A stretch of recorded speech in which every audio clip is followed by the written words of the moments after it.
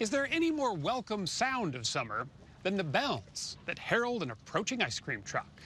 Well, not in Nancy Giles' book, there isn't.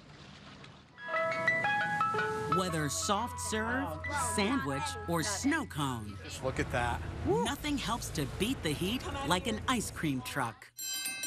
When you hear the bell ring and you know the ice cream truck is nearby, what happens to you? I get really happy and ice cream, ice cream. Later on Sunday morning, ice cream, you scream, we all scream for ice cream! There's no mistaking that summer sound, the ice cream truck, triggering sugar highs among kids and some pretty fond memories among adults, too, our Nancy Giles included. Do you know what the coolest song of the summer is? Here's a hint. It's a classic. Yep, it's the jingle of your friendly neighborhood ice cream truck. When you hear the bell ring and you know the ice cream truck is nearby, what happens to you? I get really happy and ice cream, ice cream. You're everybody's friend when you're out there, and everybody likes you. Paul DeMarco and his wife Donna have been making friends for almost 20 years driving their ice cream trucks. As a his and a hers. And they have yet to cool on the business.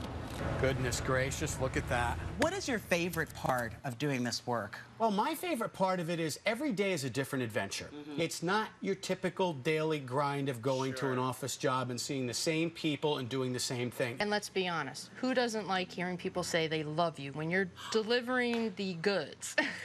But ice cream author Laura Weiss says the frozen treat hasn't always been available to the man on the street. Because sugar was phenomenally expensive. You had to be rich to eat anything made with it. And the spices that went into ice cream, there was cinnamon ice cream, there was chocolate, which was new and exotic, vanilla. These were imported, and they were very expensive.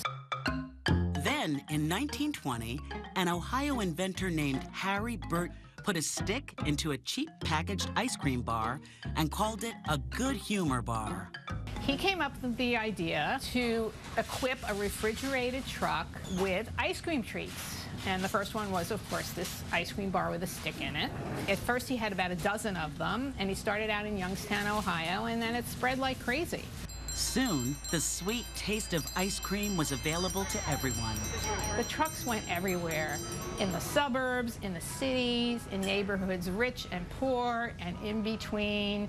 The ice cream truck was and still is everywhere. Nearly a century later, Vanilla and coffee. a new flavor of ice cream truck is dishing out to today's ice cream lover. It's a pretty awesome combination. Ben Van Leeuwen is co-owner of Van Leeuwen Ice Cream, and he doesn't make just any old ice cream. That's a 99% chocolate, so no sugar. That's fresh turmeric.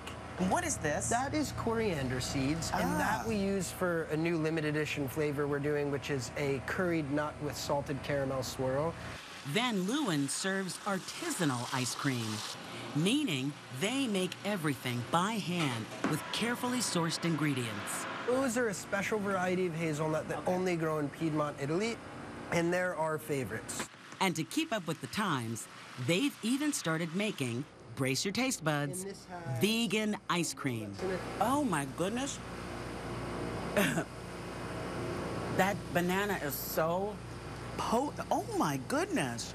I don't get the vegan part. This just tastes great. That's actually insane how good it is. And that's vegan.